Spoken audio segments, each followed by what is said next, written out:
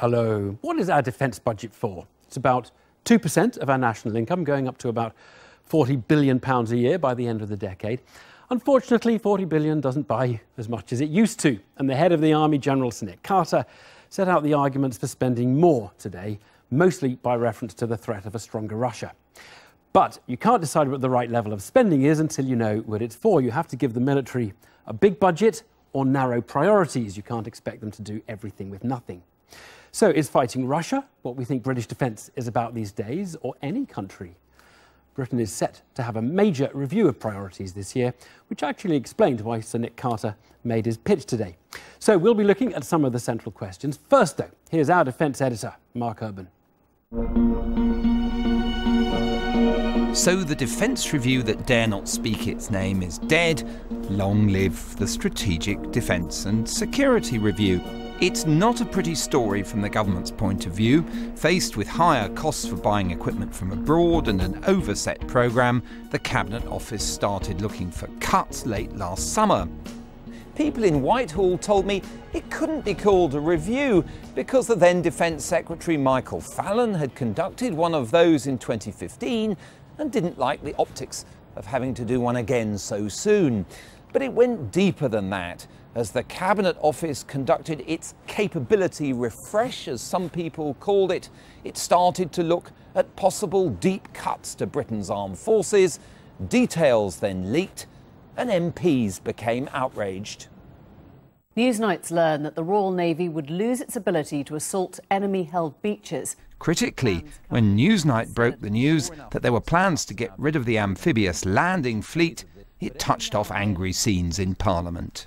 Why should thousands of soldiers, sailors and airmen be lost, elite units be merged, or aircraft, frigates and vital amphibious vessels be scrapped long before their out-of-service dates? When Michael Fallon resigned in November, his successor, Gavin Williamson, got the Prime Minister's backing to stop the original cost-cutting exercise. Now we can expect a full Strategic Defence and Security Review in the spring and summer. And today, the Army chiefs set the stage, warning that Britain must do more to counter Russia's enhanced military capabilities and willingness to use them. I believe our ability to preempt or respond to these threats will be eroded if we don't match up to them now.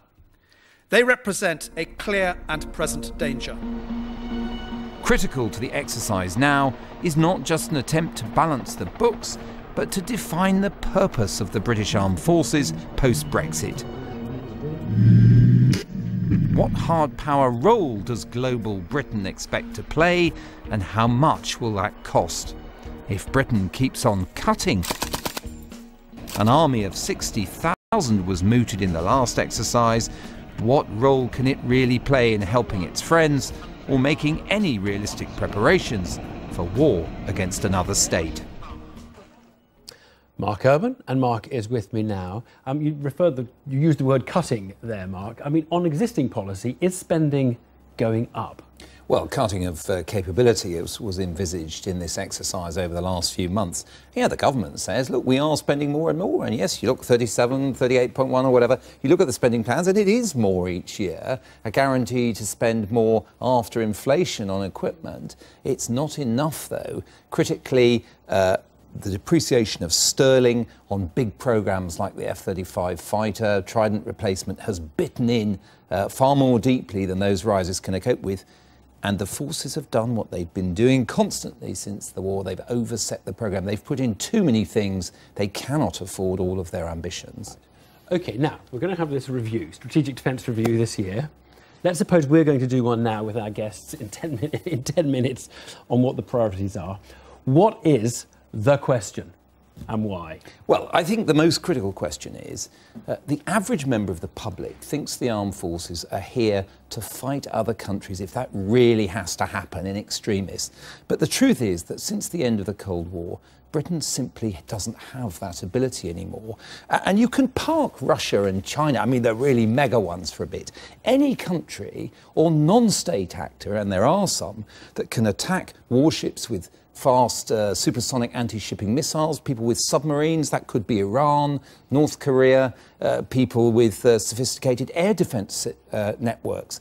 All of these countries have capabilities that the UK cannot really either overmatch, resist, or take on. Even the air defences of a country like Syria were causing consternation in MOD when they were asked seriously to look in 2013 at whether or not the UK could do airstrikes. So it's really about any other country with sophisticated weapons, fast jets, missiles, submarines, and critically, once it starts, the stocks of things like torpedoes, anti-aircraft missiles, artillery shells are so low that Britain couldn't fight literally for more than a day or two.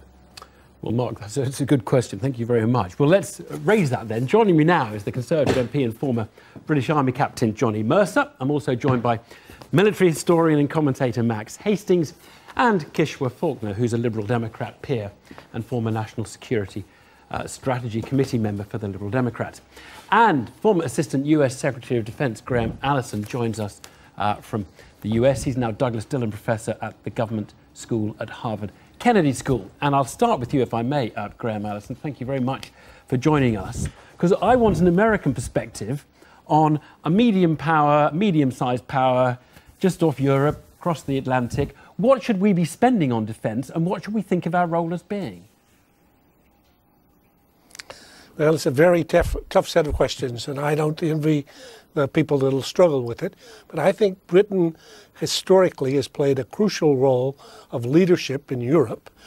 Britain will not be able to defend itself against Russia, but Britain, as part of an alliance, can hope to create a stable Europe, which in fact we've actually done and seen in the period since World War II, including after the Cold War.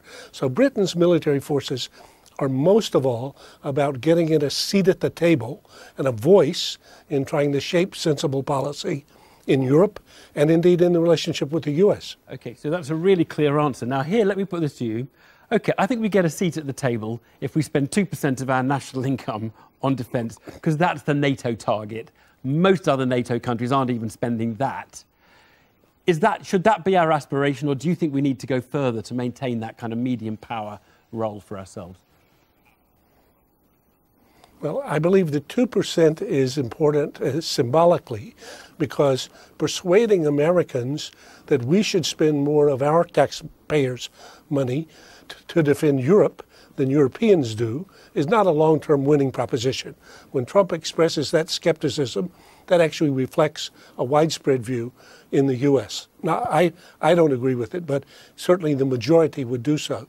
So I think that keeping the U.S. significantly in the game and having Europeans play their part is very important. But secondly, more important than how much money is spent, I think it's crucial to meet the 2% criteria, but more important is what to buy. And I think, unfortunately, both in the American defense budget and in the British defense budget, we are way too far into legacy systems that are hugely expensive and too short on new technologies that could make a more significant difference. So that's the place where I would drill down if I were part of the British Strategic Review. Professor Graham Allison, thank you so much. That's a really clear start to this discussion. Well, let me turn to my other guest. And Max Hastings, I'm going to start with you, because I want you to paint for me a scenario that we couldn't deal with now, but you think we should be able to deal with, because I know you believe we should be spending more. Well, the most obvious point is the Russians are all the time trying to push the frontiers, especially in the Baltic states. There's a small British contingent up in the Baltic states at the moment. That what Nick Carter, I think, was trying to say today, this was intended as a wake-up call, that in recent years we've been looking overwhelmingly at a terrorist threat to Britain, or we've been worrying most about what terrorists can do on the streets. Nick Carter is saying we're living in a new world in which there are two things. It's an old world, isn't it? It's back to the past, isn't it? Well, not quite, because the old idea that you have a state of peace and a state of war is off the agenda. What Graham Allison, among other people, have written very vivid accounts of in the last year or two is that we've moved into a new world in which we're never again going to have, hopefully, we may not have a big war, but we're very unlikely to have absolute peace. And we're going to be having to cope with all sorts of threats at different levels, electronic threats, cyber threats, and also perhaps low-level military threats in places like the Baltic states. Nick Carter said today, he said 1 platoon of boots on the ground is worth more than a squadron of aircraft. We are at the moment, last summer, an American general said to me, very frankly and bluntly, he said, the British armed forces have now become so small that they're not taken seriously by either your friends or your enemies.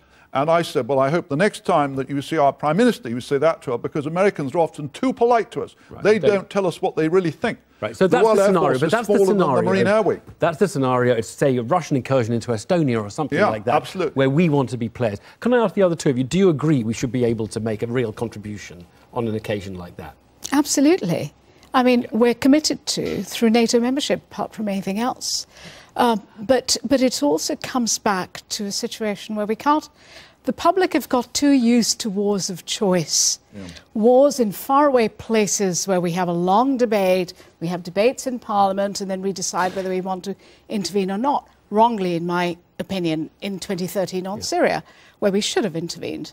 But I don't think the public understands that there is such a thing as a potential European theatre, and there is such a thing as state-to-state warfare in a way that they haven't seen in new generations. OK, and just quickly, Johnny Mercer, do you agree that we need to be able to deal with that kind of situation? I just want to see whether you all agree that well, of course, the only thing that should define the size and strength of the armed forces is the adversaries we're up against. I mean, that is, you know, you can talk about 2%, you can talk about more than that. You could say, look, Estonia's Estonia, we don't have to care about it. Well, absolutely not, because you're, you know, yes, that is a line on the ground, but it's the whole process of Russia aggression and what they've done in the Ukraine and how that's manifested itself in these different types of warfare. So what I now want to get is how much extra we have to spend in order to deliver that. Johnny Mercer, what extra would it take? I mean, we're at 2% of GDP, 2.5%, 3%. Look, what is it we need? In my view, Evan, that you know, the chap from America had it absolutely spot on. That is a symbol.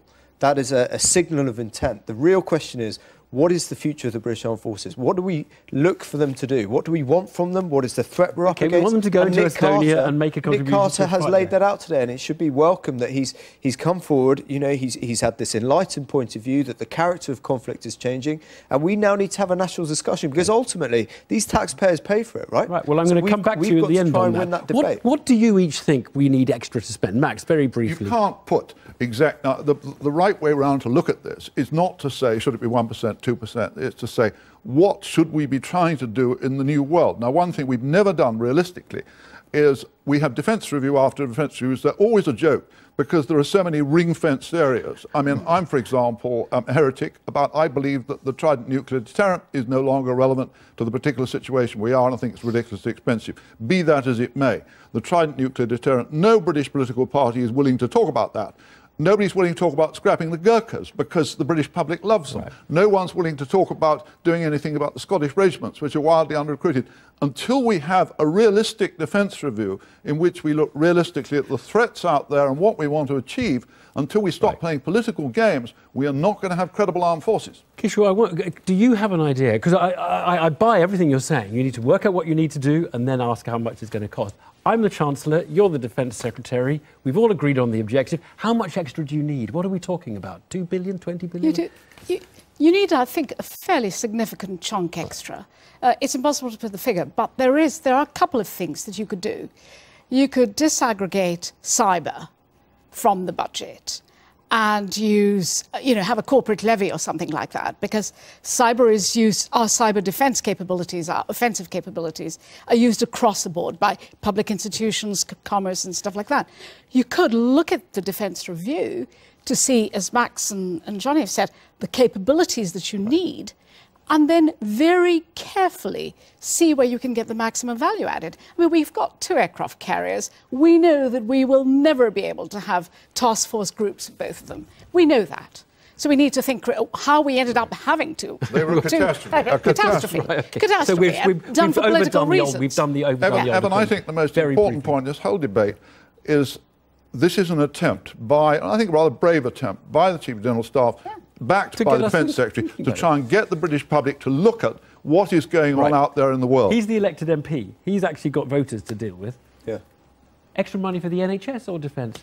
Look, these are NHS in some ways is similar because the demand and the challenge around the NHS is changing all the time, living longer and all that stuff. With defence, with defence it's the same. The threat is changing, and as politicians we have to meet that. Right. There is no use having your ideological position we have to have higher without taxes. meeting you want more the money. challenge that we're expected you want more money by on people who vote for us. You want more money on defence. You want more money on the NHS. You're not going to have extra borrowing. You need taxes to go up to pay for all this, don't you? But it's not a grown-up question to say it's got to be the NHS or defence. Yeah. No, in a grown-up world, we have to look at the whole range of issues facing government. Yeah. And it's what's happening at the moment is that government has to become so fixated with the NHS and social spending that we are not thinking nearly hard enough about security. But if taxes have to go up, they have to go up. We need to leave it there. Thanks all very much indeed. That was a really, really good discussion.